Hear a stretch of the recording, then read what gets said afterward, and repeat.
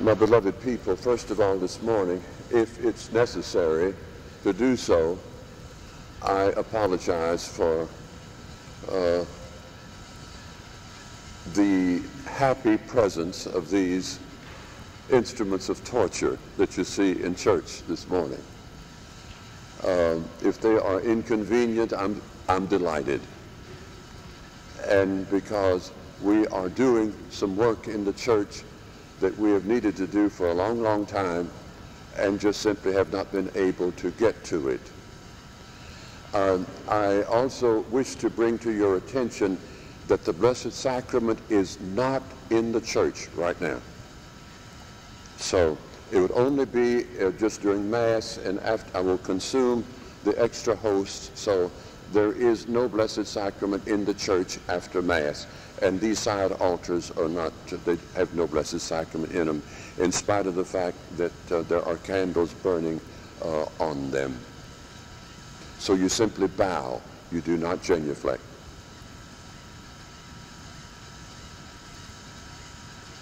In the name of the Father, and the Son, and of the Holy Ghost, amen. My beloved people,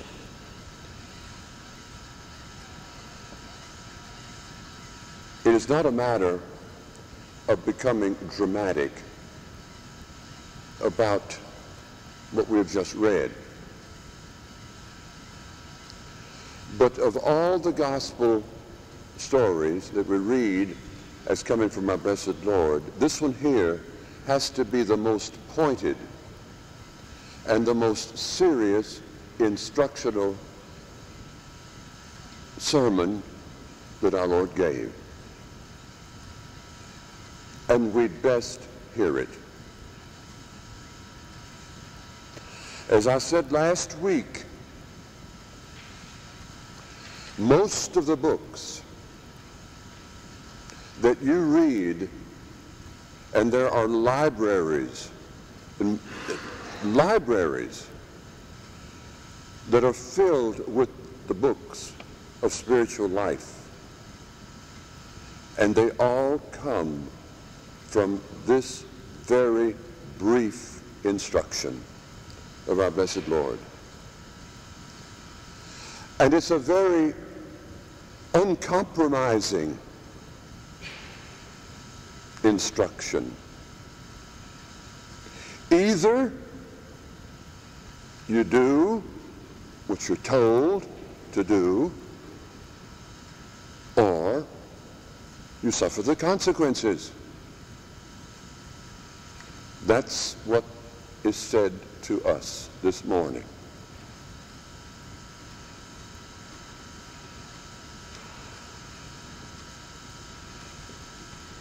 Sometimes I hear the complaint,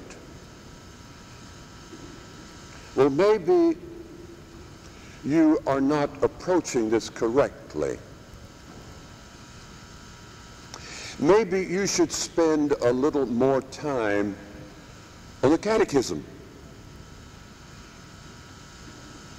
Well, to begin with, about 8 or 9 years ago, maybe a little bit longer than that, I'm not terribly sure this morning. I didn't look it up before Mass. But about 8 or 9 years ago, we spent over an entire year on nothing but the catechism. And one time around is plenty. Some people, and first of all, I'd like to say this, lest perhaps you might think that I'm downgrading the catechism. I'm not. But the catechism, and this is for, as to be properly understood, is for children. And the catechism is for those who are trying to learn how to become Catholic, the catechumens. This is what the catechism is for and about. It merely tells one what one has to do in order to be a Catholic. And then the catechism is finished. But some of us continue the catechism for the rest of our lives. And then we wonder, after a long period of time, why we have not made any advance in the spiritual life. Why it is that we are still hungry, that we're not satisfied, that there's something that we are supposed to be doing that is simply not being done. And why is that? Why is it, as we look to our children,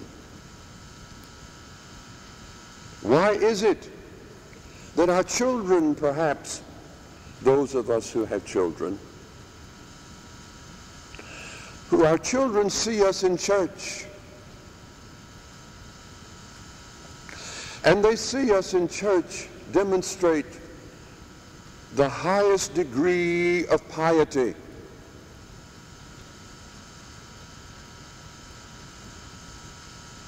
and they see that, they witness that,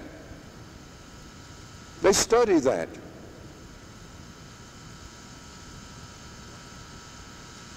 And they see us in church demonstrate the highest degree of humility and all such like. And then our children, as we step across the threshold of the church and go outside and go home, they see us kick the door down. And they see us curse and swear and become angry and become ugly and inspire fear and suspicion.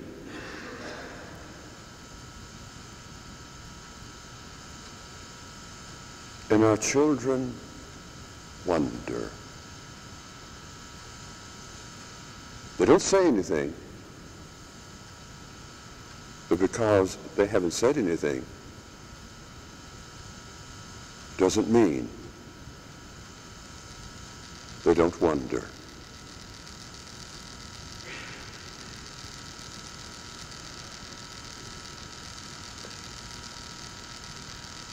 And we go to confession.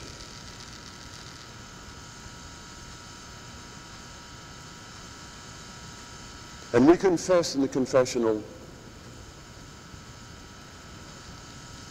I've been angry 30 times. I've lost my temper 50 times. And so on.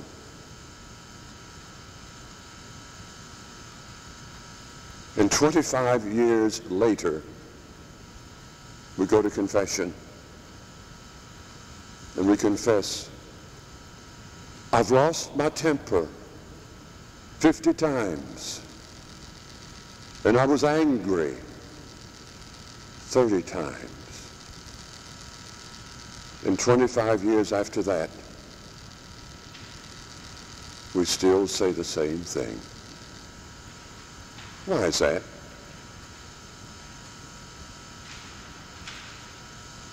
Why is that?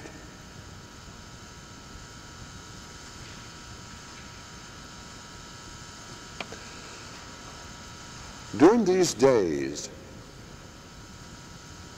we have been going through a series of little treatises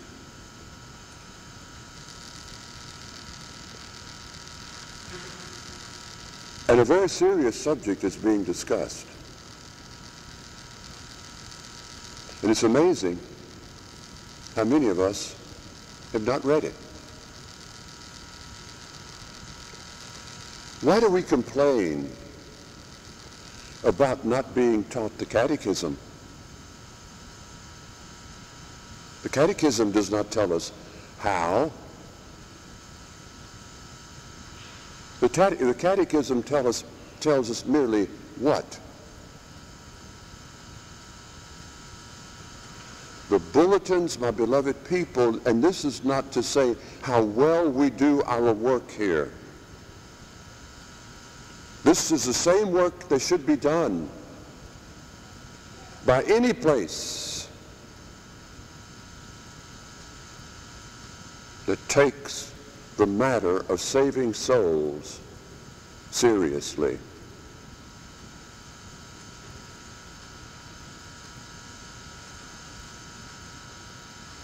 The bulletins are intended to instruct and tell how one is to go into the interior life. You can take that or you can leave it.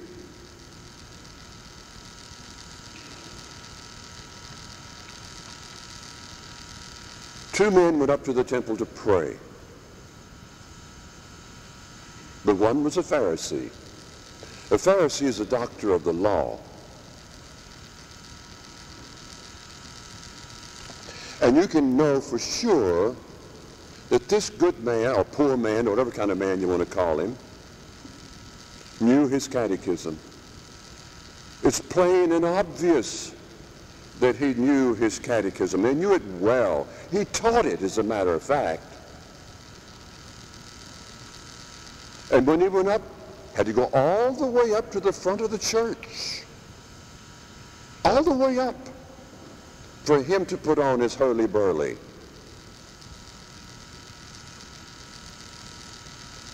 And he started the big process of reminding Almighty God, look, Lord, at how good I am. I do this, and I do that. And I don't do this, and I don't do that.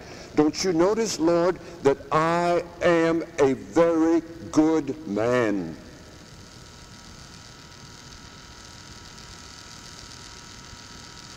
And the people, no doubt, who were in the church and saw all this great demonstration of humility and piety,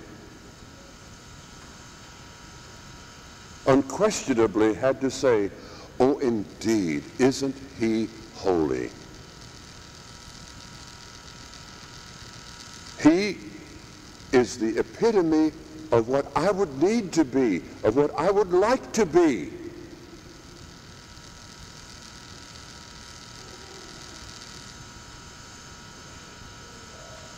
And the poor old man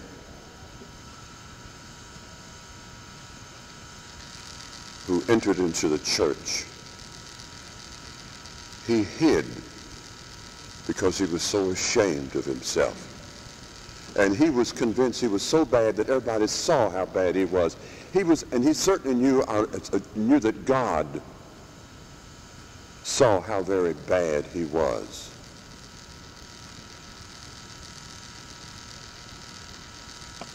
And in 7 words, in Latin it's 5 words, in 7 words, that man said more than the Pharisee said in a lifetime of self-adulation, of self-presentation of holiness, in a lifetime of just words, words, words. As a consequence, and our Lord was quite specific about this, here comes the instruction. And I say, let those who have ears, let them hear.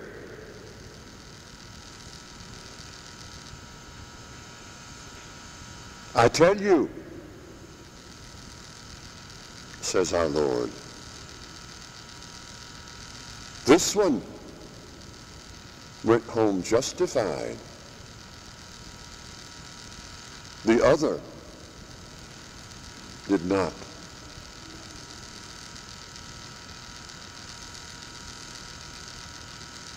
And our children hear these things, and they witness these things, and they wonder. Later in life,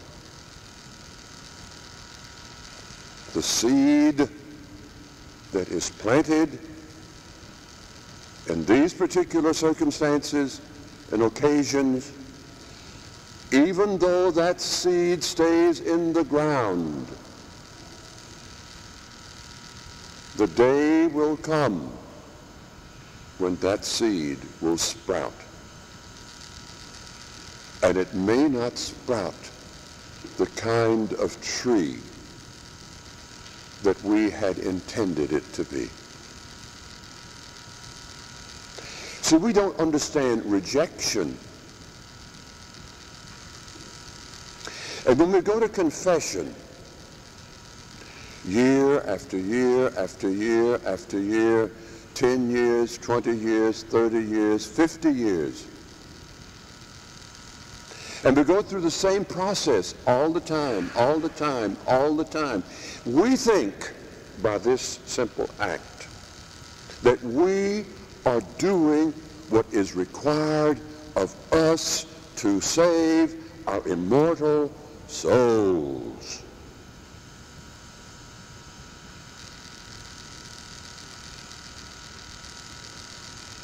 And pay attention to this. Not so. Not so. Not so. Now, you say, well, what about confession? So we need to go to confession. Not at all. Bulletin after bulletin, you hear the message, go to confession, go to confession, go to confession. And it continues to be go to confession. But confession, I have lost my temper 25 times. It was 30 a while ago. I've lost my temper 30 times since my last confession. And for 25 years, I've been saying the same blessed thing. It is not, the importance is not in the humility, with quotation marks, of confessing that sin, but the important thing is, what am I doing about my temper, or my anger, or my lust, or whatever?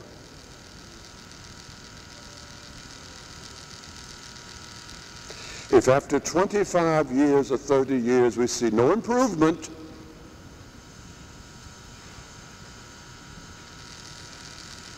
then something is wrong. You've heard me in here speaking, it'll probably come up next week in the bulletin, of using the word conversio. Conversio is a Latin word, of course. It means a turning. A turning around.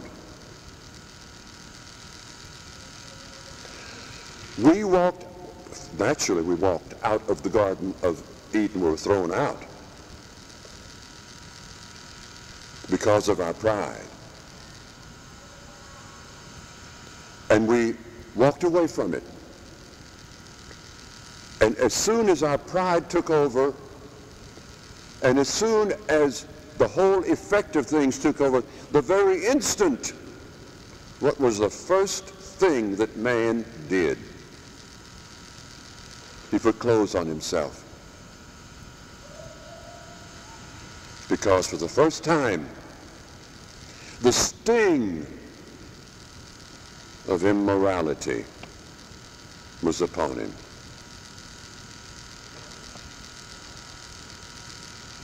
Now what we have to do is to turn around. You say, well, the rule of St. Benedict is for monks. Yes, indeed. It certainly is. But remember that monks and nuns are no more than men and women who have vowed their lives to save their souls. And therefore, the rule applies to everybody. And this turning around applies to everybody. And that's where the interior life comes in. We have to turn right about face and start back to the entrance of the garden. And the only way, the only road, the only path, the only road sign is humility. More humility. And still more humility. You can go to confession from now until doomsday. If you don't put this into practice, your confessions are not going to help you. They're not going to, your confessions are not a passport to salvation. And the sacrament of penance is not a passport to salvation. You and I have to do something positive enough to put you and I in heaven.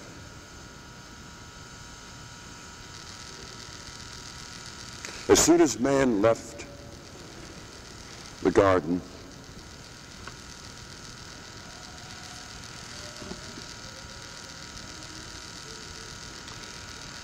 the only security he had was a few pebbles of the earth that he could scrape up with his hands unto himself. That was his security. I'll tell you something that happened, I think, during this past week. I do not know all of the details. But in one of our chapels, there are some people that come to it. And these people, good people enough, were working at a certain place. And the owners of that certain place, it was a fair-sized organization. The owners of that were of this, pull unto yourself all that you can, you know.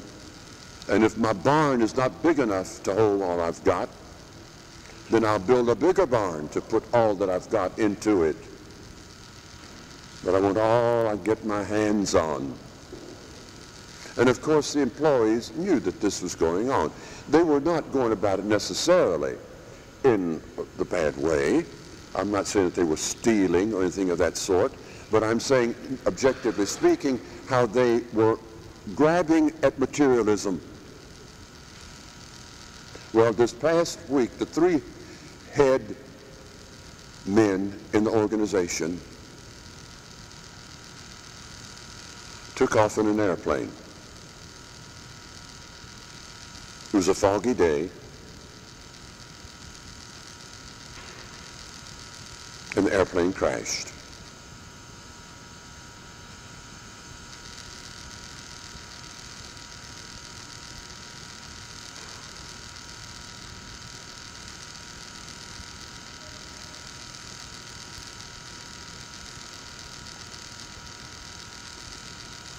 My blessed people, we don't play games with God.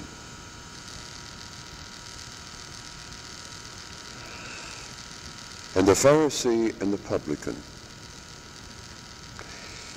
if you look at it from objective perspective, just looking at it, say if you were a newspaper reporter and you walked into the church and you could see both this particular Pharisee and this particular publican, not knowing anything about either, what would be your first impression? Oh, look at that good man way up there. Isn't that a sight? Isn't that beautiful? Wow, that is really lovely. What's wrong with this creature back here? Can't he go all the way in? Why does he have to slink around in the shadows of the church? Why can't he go up there too? Oh, there must be something wrong with him. Is that not the way we would judge?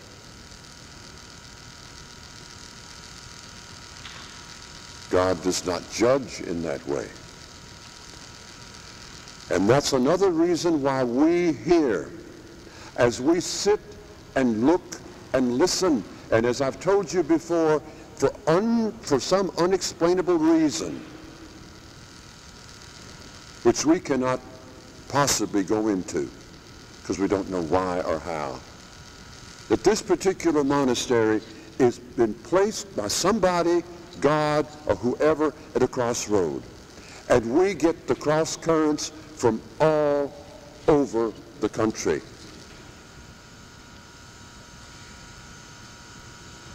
And the story is the same, no matter from which direction it comes. And what we have done, because it's much easier, I could get here, you know, it would be much more simple for me to pick up the catechism and read question number 1. Why did God make man? God made man to know him, to love him, to serve him, and to be with him for all eternity. Oh, that would be so easy to talk about. And besides that, not that I'm saying we have it, but it doesn't take any intelligence to discuss that. And as those older ones of us that used to go to grammar school, and sister would get the catechism out, and sister would make us memorize that word for word. You couldn't even leave out a comma. You had to cross all your T's properly and put the periods where they belonged. But we didn't know any Catholicism. It's a lot easier.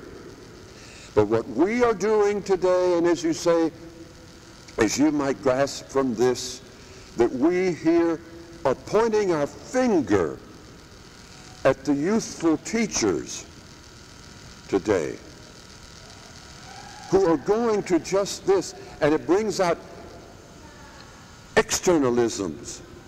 You've got to be doing something. You've got to be doing something. You've got to be saying your prayers. You've got to be doing novenas. You've got to be making visits. You've got to be going to benedictions. You've got to be making pilgrimages. You've got to be going here, go there, go everywhere. Go, go, go. Doing, doing, doing, doing. That has nothing to do with being holy. That's externalisms. And if I could take up your time, which I know I'm not, but you know, you hope I'm not, to tell you how utterly stupid some of these external necessities are, you would sit there and say, Father, please get serious. It is all inside, all of the activity, all of it. Believe me, all of it is inside of me. That's where it is.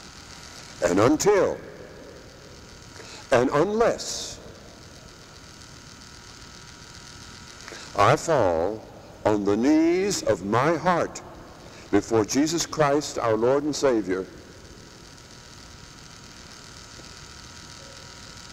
I can give my body up to be burned.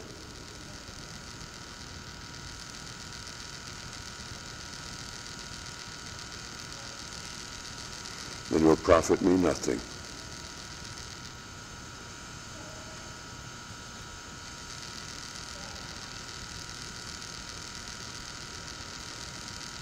Everything is inside of me.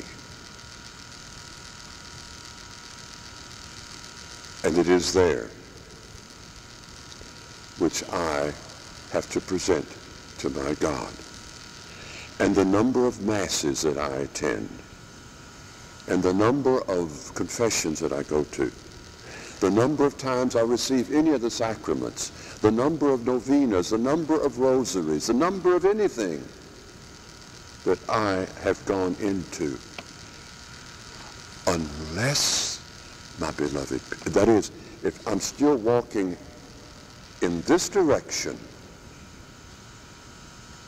profit me nothing. It's only in the return trip that these things begin to show their value. And on the way back, then we can say confession, then we can say rosary, then we can say mass, then we can say all these other things. But it's only on the way back that they take on importance. And until we are on our way back, it profits us nothing. Perhaps we do not understand the word nothing. So as we go on, and it's not a matter of being difficult or tedious or ugly or whatever. It's a matter of looking at the situation the way it is. It's a matter of understanding the situation the way it is. And if you notice also, in these various and sundry places which today we call traditional centers, each one has a pet issue that that particular place promotes. It's almost like the politicians, you know. The first thing that we ask the politician is, what issues are you involved in, you know? And according to the issue that he or she or it is involved in is the way we will form our opinion. Issues. We're not interested in issues.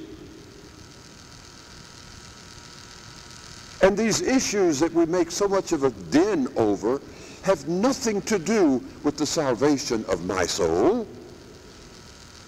The only thing that matters if I wish to save my soul is when I approach this railing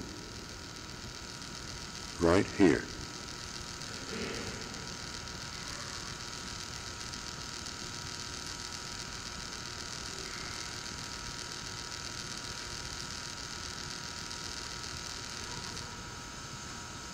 What is going on inside of me?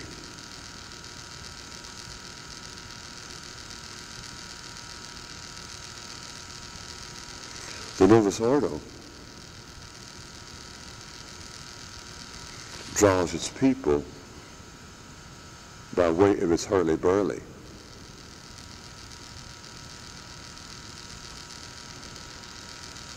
We draw our people by way of issue.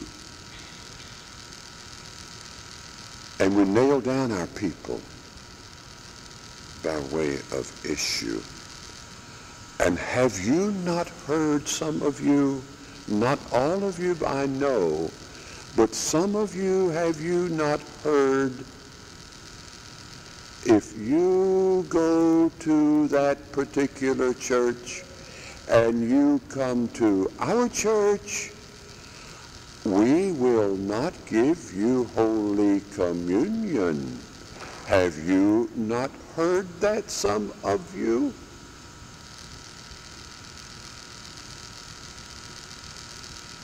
Which means, if you come here, you have got to do what I tell you.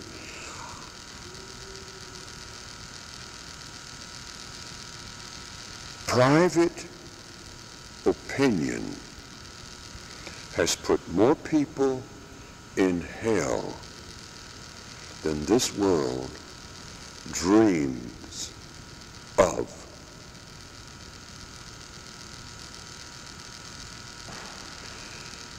And the doctrine of the church is not open to public-private opinion. Look what private opinion has done to Protestantism. And private opinion is doing the same thing to traditionalism. And I heard it said by someone not so long ago that traditionalism is Protestantism in reverse. And that is a pretty accurate assessment, isn't it?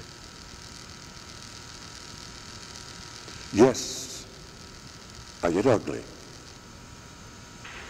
It isn't because I don't love. But it's time, my beloved people, that we got up from sleep and did what we have to do to save our souls. We're not doing it sometimes, and yet we're using all of the instruments that, my goodness, I've got to quit. It's awfully late. But when I get into this, I warned you last week it was going to be tough today, didn't I? You can't say that you weren't warned. But this morning's gospel, please go home and read it again and again and again. And read the bulletins over and over until you know them. Your bulletins, my beloved people, have an answer. Not because of any wisdom, particularly on our part, but because we are going to the source. And we are presenting what we found at the source. And we pray that you will hear it, that you will listen. Otherwise, all is lost, my beloved people.